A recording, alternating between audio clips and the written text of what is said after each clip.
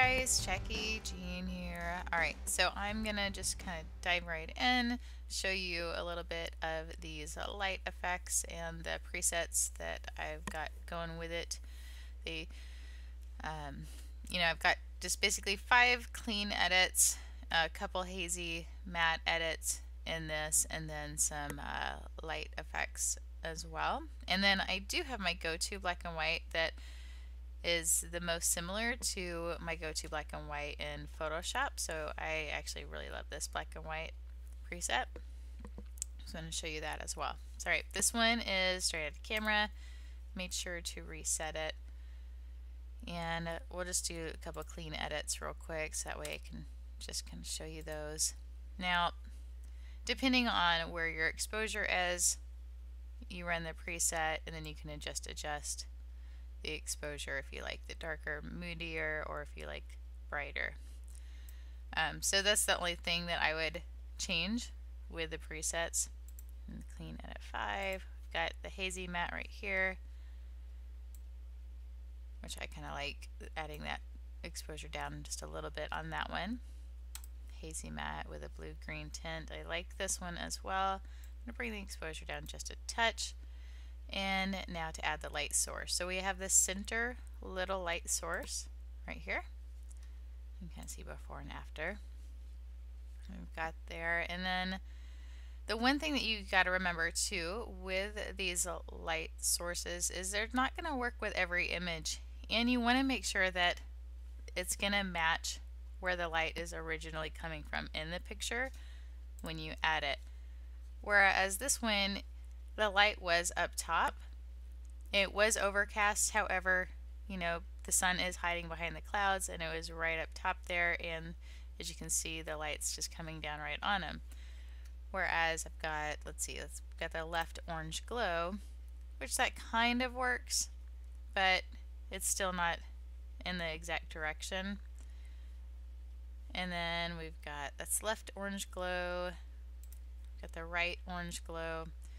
Got the large one. Now this one obviously isn't going to work for this, so you'd have to pick an image where it's going to work for it. We've got the right orange large glow right there, and that one actually kind of works a little bit.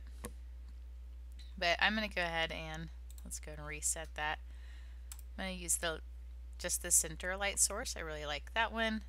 We'll add that hazy blue-green preset to it. Just bring down the exposure. And bam, there's before and after. And I wanted to show just a few different pictures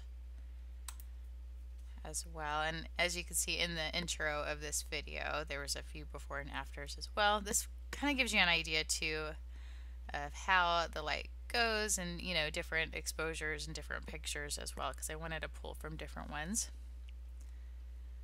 And again, I really like, whoops, that one actually works for this. So this is the left orange glow.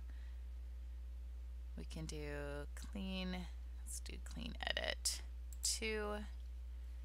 Just bring down that exposure just a touch, and before and after right there. If you wanted a different look, reset. You can do the center light source. Got that hazy matte. This one. Bring that exposure down and maybe even add a little more contrast, but before and after there.